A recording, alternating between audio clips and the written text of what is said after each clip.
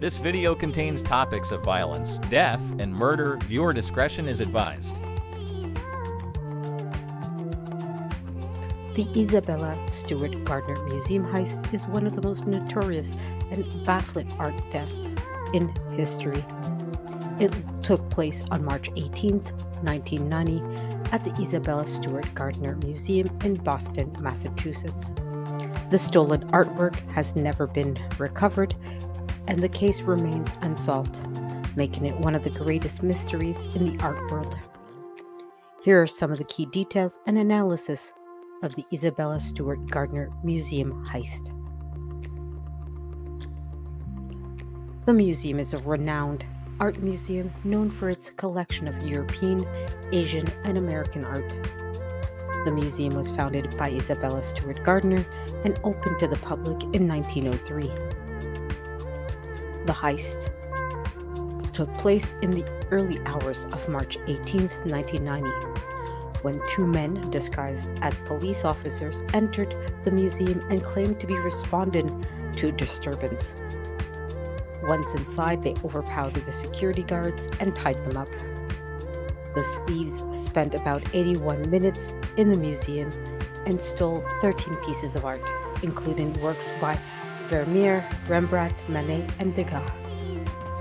The estimated value of the stolen artwork is around $500 million. Vermeer's The Concert, one of the most valuable pieces stolen, was this one, a masterpiece that remains missing. The loss of such an iconic and rare work has left a void in the art world.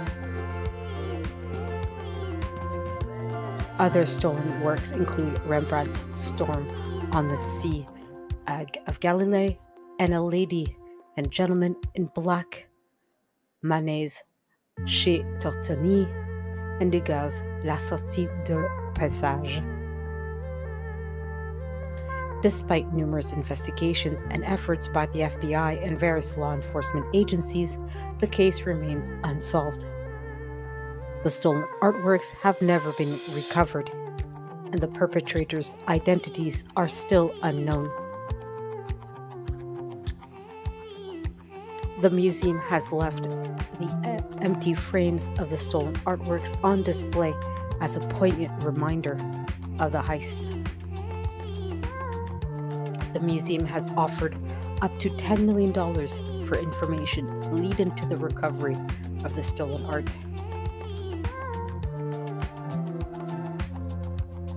Some speculate that the heist was carried out by a criminal organization or individuals connected to the black market for stolen art. There are theories as well that suggest the involvement of individuals with knowledge of the museum's security system, leading to suspicions of an inside job.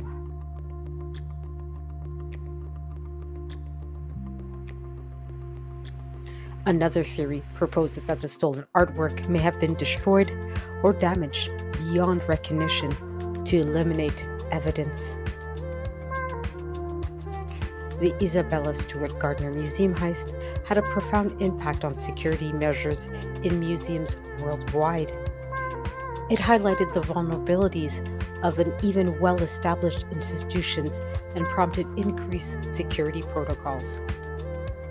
The case continues to captivate the public's imagination with ongoing interest from both the art community and the general public.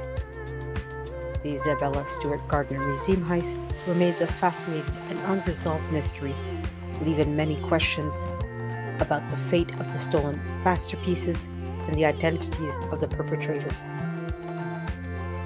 The case serves as a reminder of the challenges in recovering stolen art and the importance of a robust security measures in protecting cultural treasures.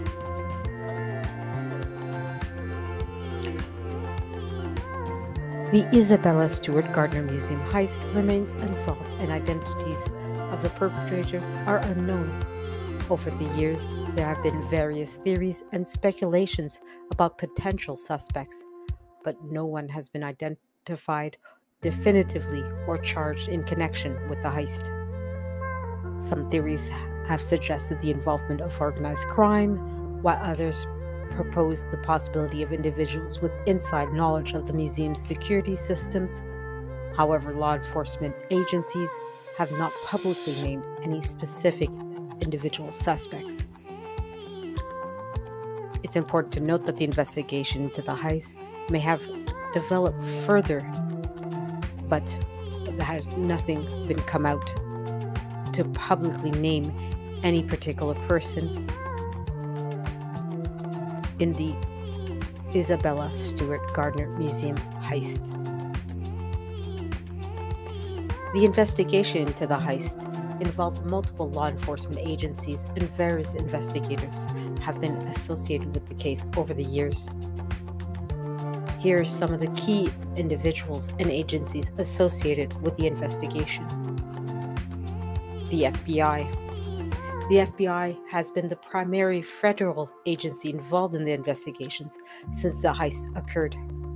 Special agents and teams from the FBI's art crime team have been actively working on the case.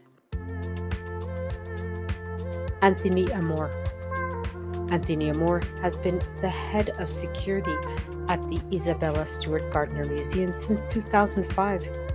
He has played a prominent role in keeping the case in the public eye and advocating for the recovery of the stolen artwork.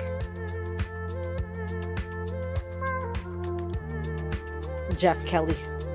Jeff Kelly served as the special agent in charge of the FBI's Boston office during the investigation. Tom Mashberg. Mashberg is an investigative journalist and has been actively covering the Gardner Museum theft for many years. His reporting has provided valuable insights into the case. Stephen Kurkjian. Stephen Kurkjian is a journalist and author and has covered the Gardner heist extensively. He wrote a book titled Master Thieves, the Boston Gangsters Who Pulled Off the World's Greatest Art Heist, providing insights into the crime and its investigation. The Boston Police Department.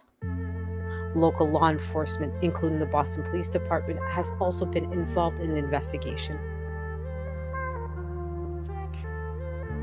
It's important to note that the nature of this investigation has led to collaboration between various individuals and agencies, as well as experts in the field of art crime and law enforcement. The Isabella Stewart Gardner Museum heist has been a high-profile case with ongoing efforts to solve and recover the stolen artwork.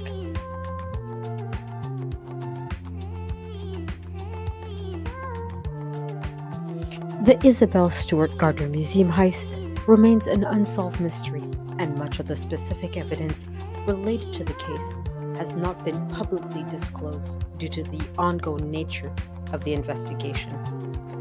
However, here is some general information about the evidence and circumstances surrounding the heist, which is available to the public. The video footage. The museum had security cameras, but the footage from the night of the heist was not sufficient to identify the thieves.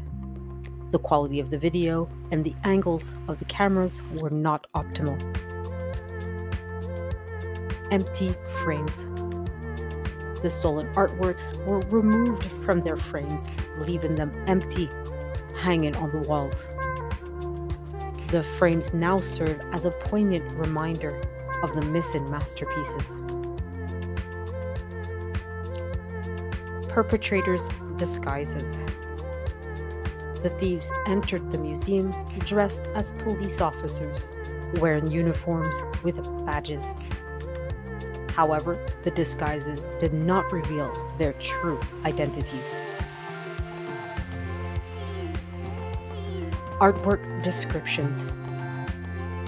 Detailed descriptions of the stolen artworks, including dimensions, provenance, and images, were disseminated to the public and the art community to aid in the recovery. Witness statements. Statements from the museum staff, as well as any potential witnesses who may have seen suspicious activities or individuals in the vicinity of the museums around the time of the heist, were collected. Analysis of the crime scene. Forensic experts and investigators examined the crime scene for any physical evidence that could provide clues about the identity of the thieves. It's important to note that many of the details about the evidence are not publicly disclosed to protect the integrity of the ongoing investigation. The lack of public information on specific evidence has contributed to the mystique and intrigue surrounding the Isabella Stewart Gardner museum heist. Over the years, investigators and the public have explored the various theories and speculations regarding the motives behind the heist and the potential identity of the perpetrator. However, these theories have not led to any definitive conclusions.